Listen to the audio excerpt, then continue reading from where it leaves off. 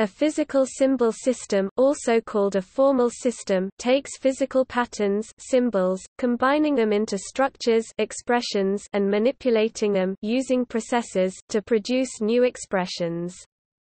The physical symbol system hypothesis (PSSH) is a position in the philosophy of artificial intelligence formulated by Alan Newell and Herbert A. Simon. They wrote, a physical symbol system has the necessary and sufficient means for general intelligent action.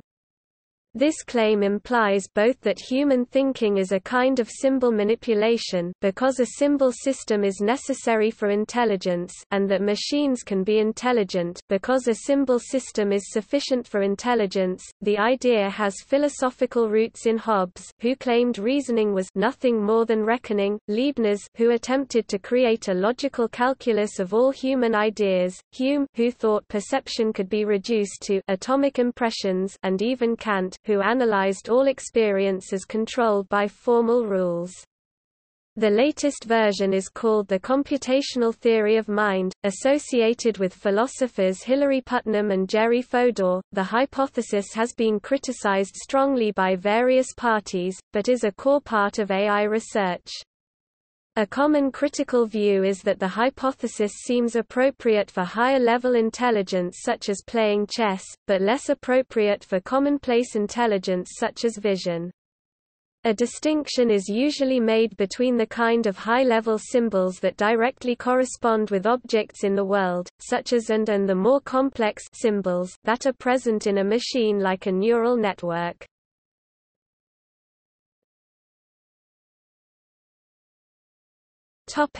Examples. Examples of physical symbol systems include formal logic. The symbols are words like and, or, not, for all x, and so on. The expressions are statements in formal logic which can be true or false.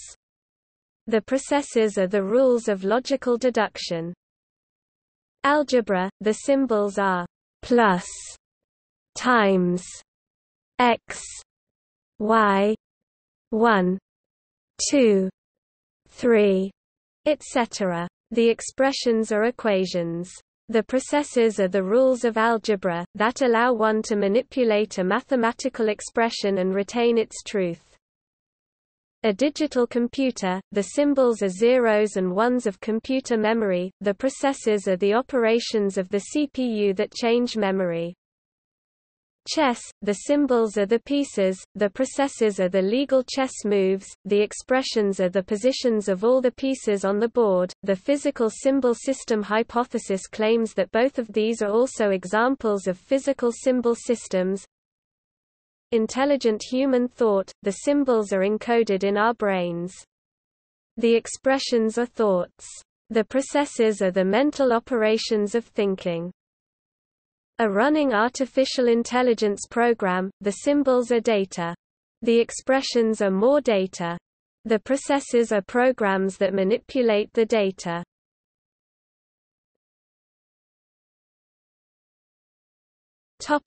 Arguments in favor of the physical symbol system hypothesis.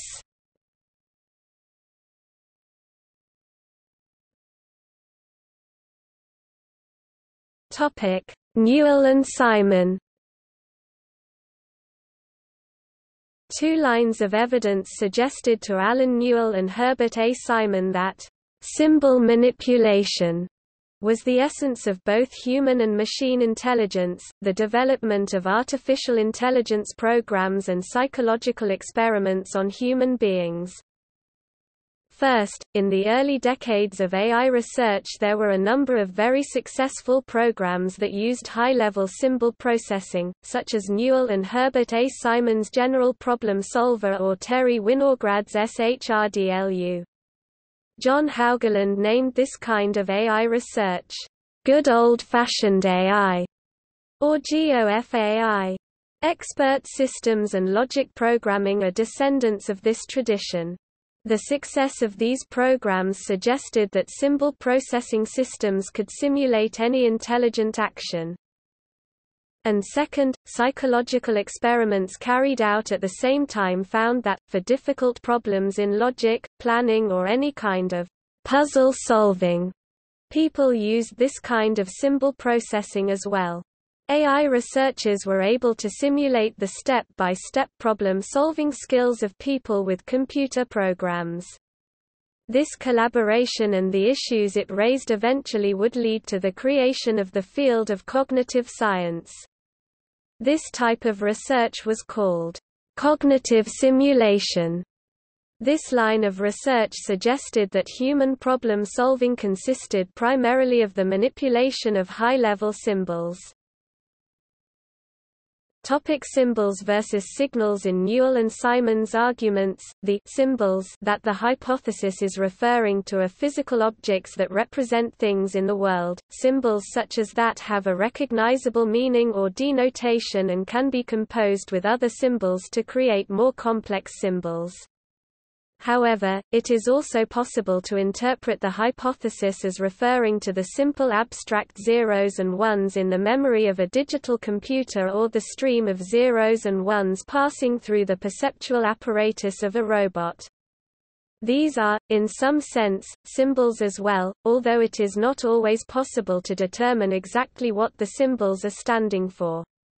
In this version of the hypothesis, no distinction is being made between symbols and signals, as David Turetsky and Dean Pomerleau explain. Under this interpretation, the physical symbol system hypothesis asserts merely that intelligence can be digitized. This is a weaker claim. Indeed, Turetsky and Pomerleau write that if symbols and signals are the same thing, then efficiency is a given, unless one is a dualist or some other sort of mystic, because physical symbol systems are Turing universal. The widely accepted Church-Turing thesis holds that any Turing universal system can simulate any conceivable process that can be digitized, given enough time and memory. Since any digital computer is Turing universal, any digital computer can, in theory, simulate anything that can be digitized to a sufficient level of precision, including the behavior of intelligent organisms. The necessary condition of the physical symbol systems hypothesis can likewise be finessed, since we are willing to accept almost any signal as a form of symbol, and all intelligent biological systems have signal pathways.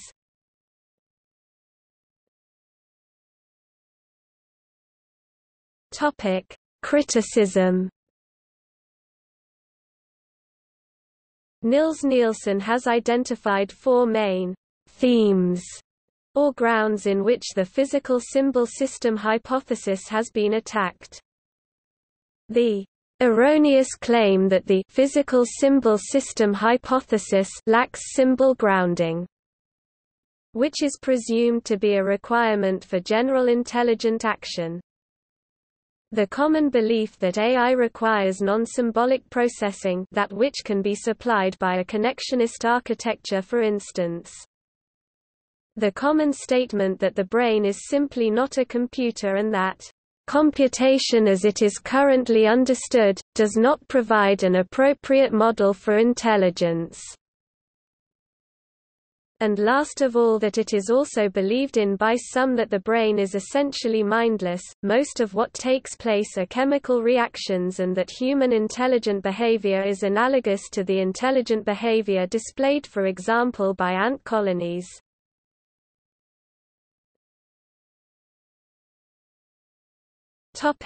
Dreyfus and the primacy of unconscious skills. Hubert Dreyfus attacked the necessary condition of the physical symbol system hypothesis, calling it the psychological assumption, and defining it thus: the mind can be viewed as a device operating on bits of information according to formal rules. Dreyfus refuted this by showing that human intelligence and expertise depended primarily on unconscious instincts rather than conscious symbolic manipulation. Experts solve problems quickly by using their intuitions, rather than step-by-step trial-and-error searches. Dreyfus argued that these unconscious skills would never be captured in formal rules.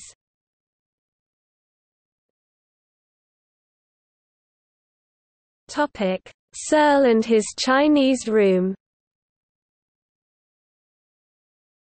John Searle's Chinese room argument, presented in 1980, attempted to show that a program or any physical symbol system could not be said to understand the symbols that it uses, that the symbols themselves have no meaning or semantic content, and so the machine can never be truly intelligent from symbol manipulation alone.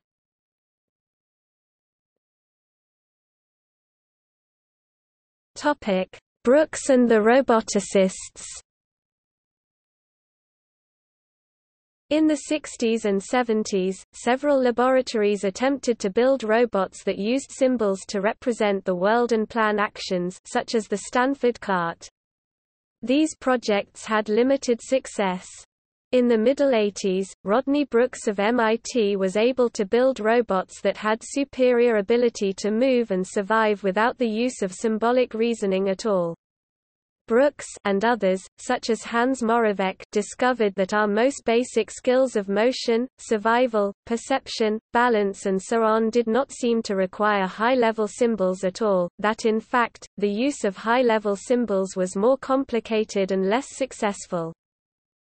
In a 1990 paper Elephants Don't Play Chess, robotics researcher Rodney Brooks took direct aim at the physical symbol system hypothesis, arguing that symbols are not always necessary since the world is its own best model. It is always exactly up to date. It always has every detail there is to be known. The trick is to sense it appropriately and often enough.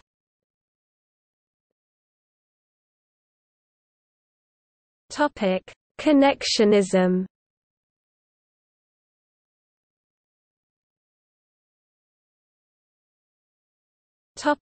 Embodied philosophy.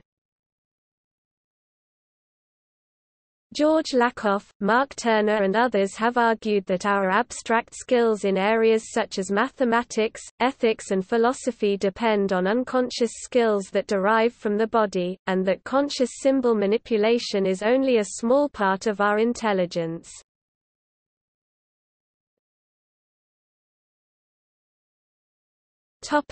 See also: Artificial intelligence, situated approach.